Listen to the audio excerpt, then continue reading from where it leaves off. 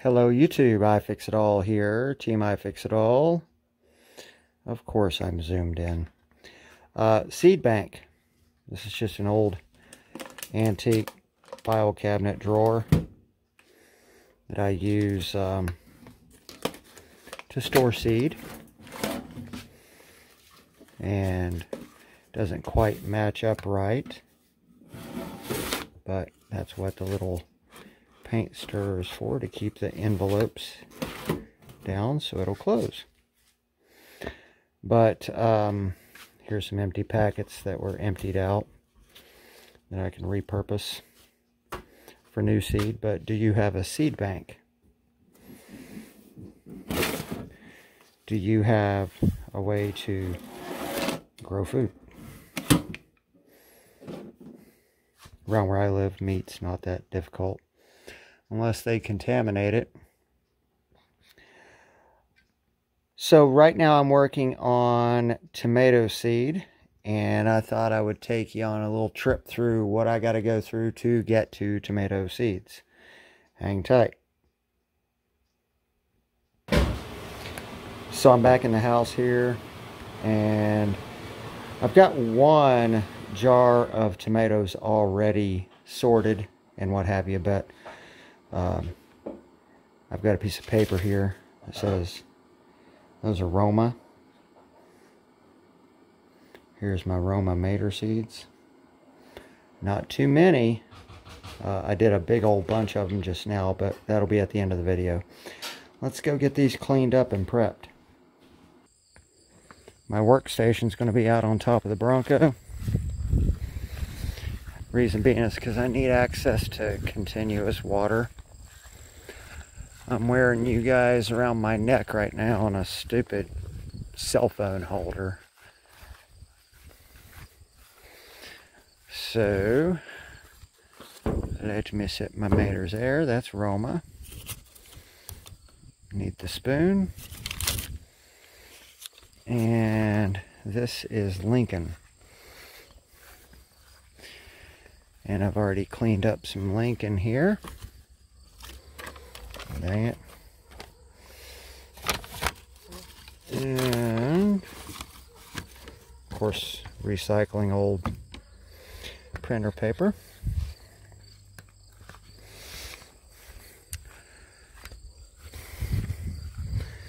Step one is I'm going to put my tea on my piece of paper so I don't lose it. I've got a homemade screen here. It's a piece of AC electrical wire, 2-gauge aluminum with a couple of zip ties. It's basically just a screen filter. I'm going to get those. And, excuse the bounciness, I'm going to crack the water till it's barely running.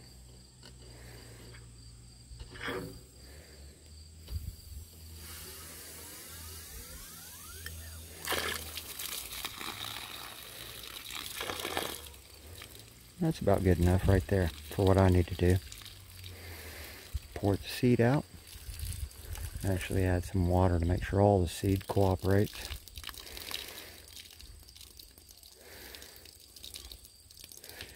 Check and make sure everybody transported.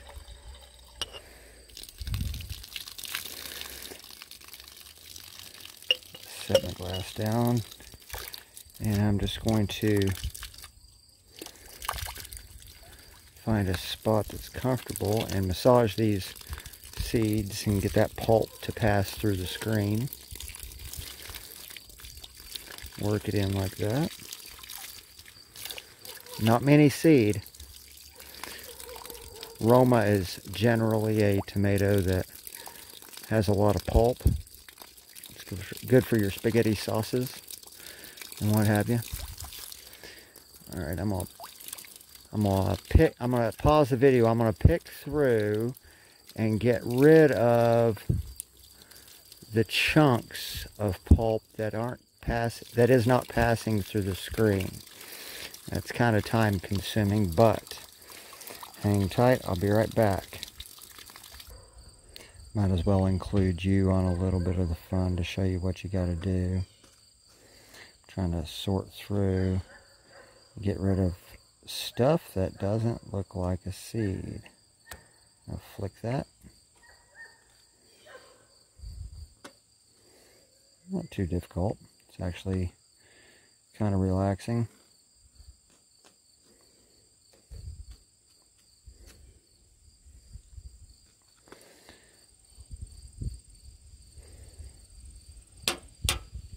Get off the truck.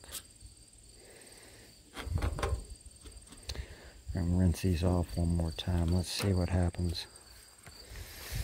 Pretty clean so far. That didn't take as long as I thought. I cracked that water just right, or else I'm going to blast my seeds off the screen. Got a bee trying to pay a visit to us.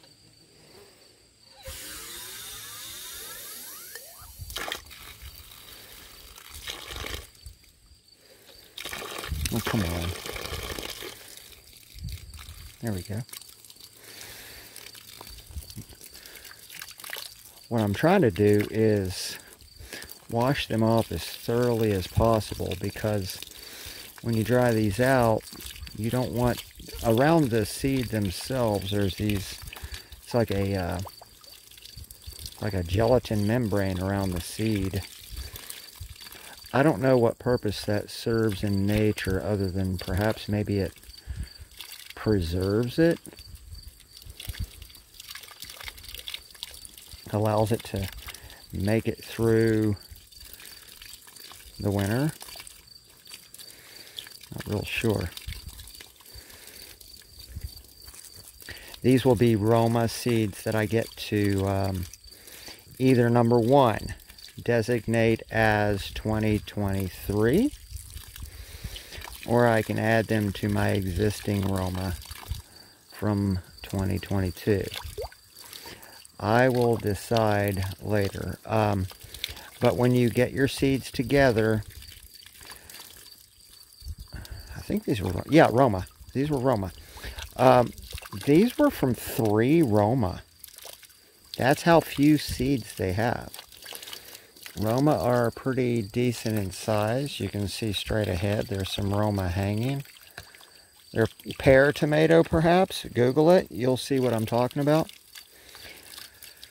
But when you collect your seeds up, even if you have to wait for the fruit to ripen, you want to at least collect seed from a minimum of 3 of the same kind of veggie.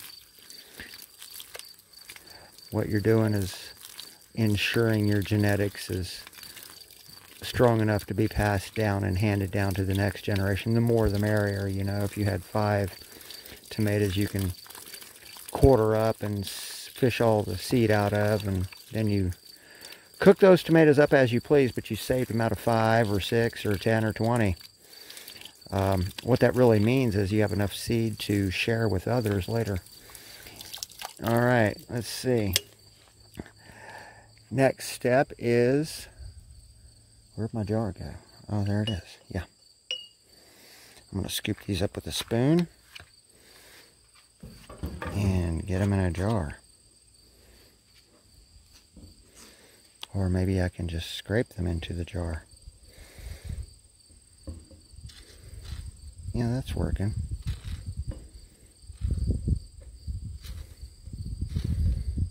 Don't blow away paper. I gotta remember this is Roma. I know that sounds kind of hokey, but I'm about ready to lose my jar. That might be okay. When you're dealing with different, I'm dealing with like 5 different types of tomatoes today. So, I can't get my wires crossed. Come on. Every single seed counts. Remember, every seed counts. If you drop one, stop what you're doing, try to find it. It might have been the one seed. Alright, so that's cleared. Now we're going to call that done. We're going to add water now to the seeds, and we're going to perform a viability test. Whoops. Okay, we got a lot of seeds flying around in there. There's also a lot of pulp. So what I'm going to do is let the stirring around of everything have its effect and observe who's already floating, because generally speaking, oops, I got a seed up there that's stuck. He might actually be a good seed. Generally speaking, if a seed floats, it's deemed as no good. I remember as a kid, we would have probably 500 or 600 seed, and maybe a couple of dozen floated, and that was it. But my objective here is I'm going to stir this up once more, because I want to get seed on the go and pulp on the go. But as I notice most of the seeds start to sink, I'm able to get rid of the top layer. The top layer might actually be a few seeds. It might not, but I'm getting rid of pulp as I pour. And you can see that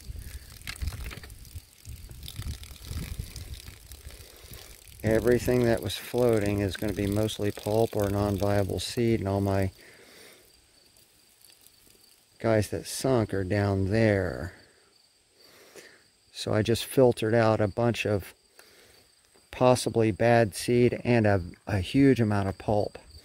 When you lay out your seed, you don't want any of that pulp, because it will mold,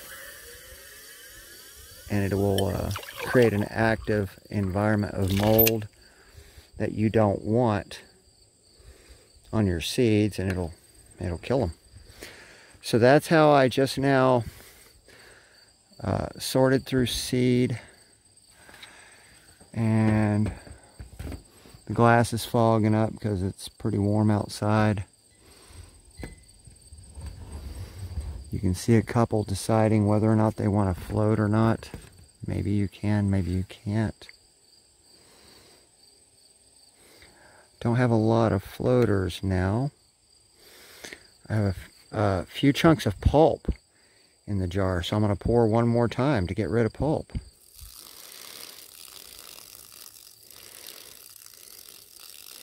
And I'm observing the seed to make sure I don't lose any seed.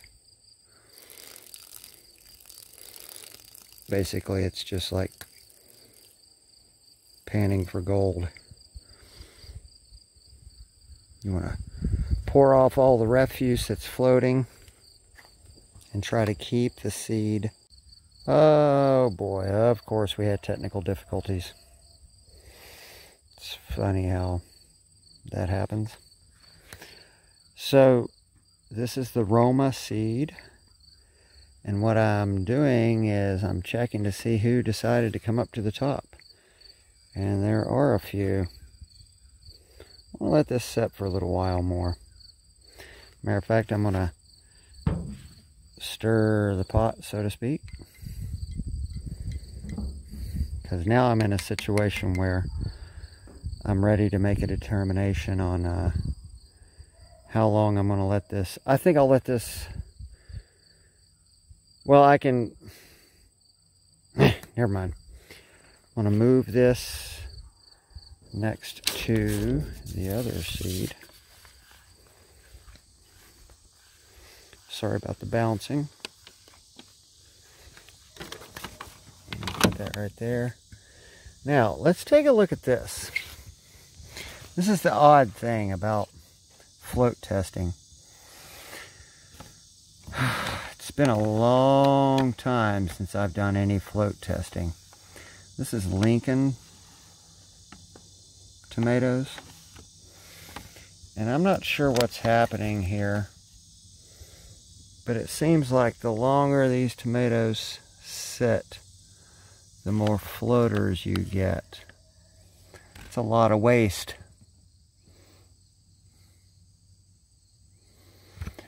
So honestly, I remember as a kid, we would have, and this is like in the 70s and in 80s, we'd have a bunch of seed at the bottom,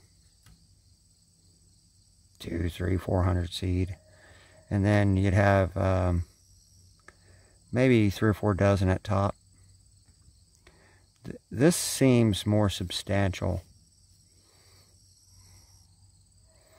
I'm not real sure. I'm going to let these seed soak for a little while more, and if all of them come to the top, I'm going to abandon float testing seed, because I didn't have any trouble with viability of tomato seeds from the ones last year. And I know a lot of people out there tell you to float test. I'm just concerned that, is this a result of genetically engineered seeds? Could it be possible that I have that many seeds that are just crap? So this one here that I just set down is starting to release a few more coming up. See, I got a damaged finger. See? Got some trying to decide to go up now. I'll check back on these seeds here in a few minutes, and we will check back in with you. And I'll show you what happened. Because I don't think I'm going to throw these seeds out if everybody floats. I just don't know what's going on with seed nowadays. I don't know why this is happening. I had a whole bunch of seed that all of it ended up floating a couple of days ago. I just threw them out. I said, screw it. Let's start from scratch and let me do this in the way that I remember doing as a kid. Just clean them up good, and whoever floats, they get tossed. But I'm telling you right now, it looks like every one of these seeds are just itching to float. I'm going to pause this and be right back. Alright, I'm back. This took several hours. The seeds have been soaking in these jars for quite a while. The end of this video is going to be kind of surprising in a way, because remember earlier when I said every seed counts? So do your own research, but you'll find out that maybe if it floats, it'll germinate, and maybe it won't. But really, that's what this all boils down to. If I were to eyeball my seed right now, here's Roma. I've got the paper labeled. Look, another one just ascended. Here's another one on the way up. I can stir them and instigate a few more. I could probably let this sit, and some will sink, some will rise. At the end of the day, there's real data points out there that say if it floats, there's possibly a 70% germination rate. There's another one going up. So the moral of this story is, if you have seed, save them all. Keep them. Don't throw them away. I'll stir these up. Get them going crazy again. Stir these up. It's only been like an hour and a half, 2 hours. One of the things that I was contending with was the fogging of the glass. But I'm going to zoom in a little bit. It's kind of an important topic because it's a morale booster for people who want to actually do gardening, but they don't have knowledge about things. So really the fundamental here is collect your seed from more than one source, kind of like you get your news. And make sure it's the right species. Let's just say you're doing Roma tomatoes, then have 4 or 5 Romas, 4 or 5 Lincolns. I ended up with a hybrid last year of cherry tomatoes that mixed with Roma. Remember, we said Roma are very pulpy, not a lot of juice, but as a trade-off they have less seed. Well, cherry tomatoes are famous for being those little red tomatoes that just so juicy, but we ended up with a particular breed that crossed over with Roma, and now I have 2 breeds of cherry called, and I've dubbed them as cherry pulpy, and then the other ones are cherry juicy. I'm saving all these seeds. But this is, now that I'm done with this test, the moral of this story is the water test, I don't know, it sucks. Because it's just not intuitive. The only way you can really do this is to pick out 10 seeds and start them. And then you do your calculus on germination rate of your seeds you have in storage. That's the only way.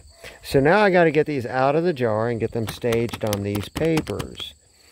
So let's have at it.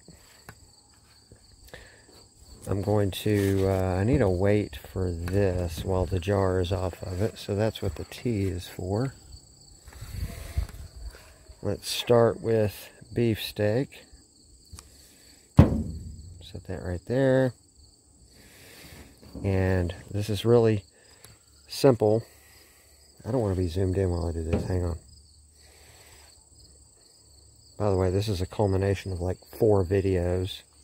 I have to splice them now. I hate splicing videos together, but I use Windows Movie Maker. Here we go. Pour the seeds out. And then make sure everybody's out of the jar, which they are. Then we put the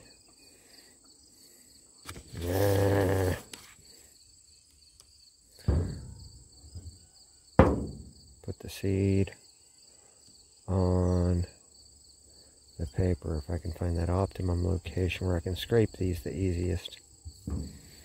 There we go.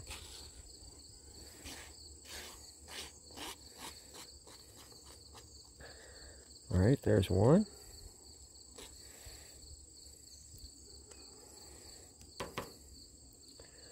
Everybody's off of there. Now I'm just going to smear them out. Flatten them, basically. They've still got that gelatin substance on them because that's just the way tomato seeds roll.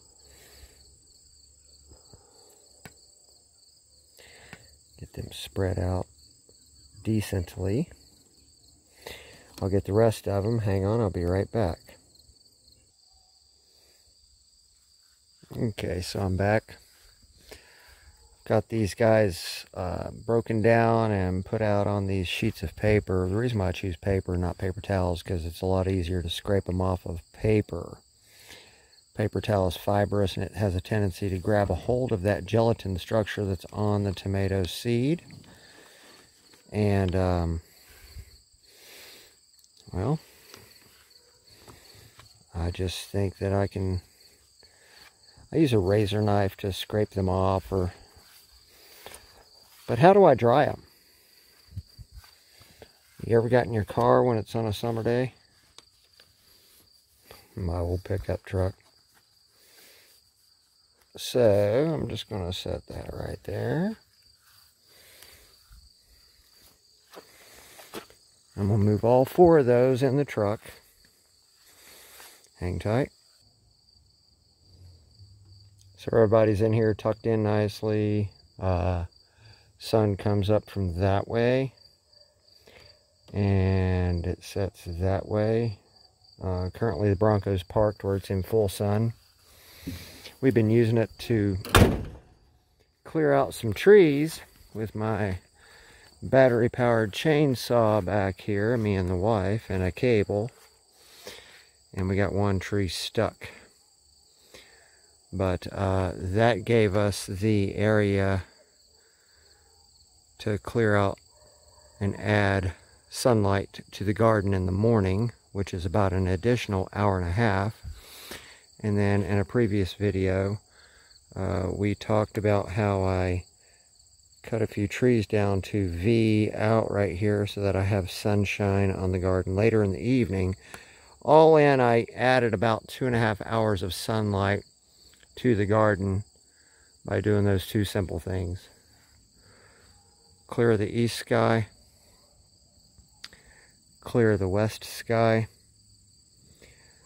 And as far as the tomato seeds go, tomorrow morning or tomorrow afternoon I'll pull them out and I will bring them into the garage and let them finish completely drying out. I've got seeds on paper plates in the garage right now that I have to contend with and get them in packages. Hang tight. Now another thing you can do for seed, if you want to get them drying out quicker, you can pop the trunk and put them in your trunk. What you're trying to do is introduce a drying environment similar to that of dehydration, but not cook all the good things out of the seed that will prevent them from germinating. Alright, so where the hell did my seed go? Oh yeah. I set them up here because in the garage I don't want mice to come along. So what do we have here? We have, move. This is called squash, yellow, crookneck, bumpy. Okay.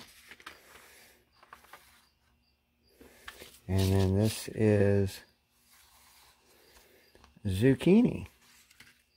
These are all dried out. I'm ready to go. And let me turn on some betterer light here. Boom. That thing always pops. It's a homemade switch I put on there. But what I'll do is find something. I could just use this right here. And I'll just go along and loosen guys up.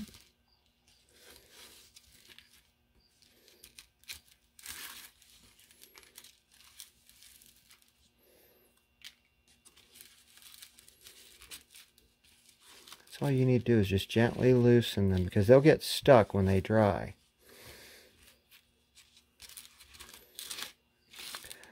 And I'm not liking the way this zucchini seed has turned out.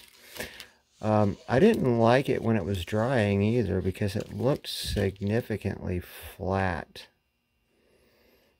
I'm not real sure what's up with that. I couldn't have over dried it.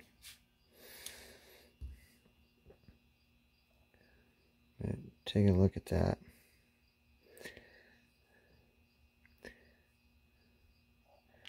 There's zucchini. This is a yellow crookneck squash that's ready to go. Again, significantly dry. Now, something I've never learned is is there such thing as over dry? I just don't know. But I know these are really, really dried out seed. I'll get these into a container and get them stored back. And they'll have their own home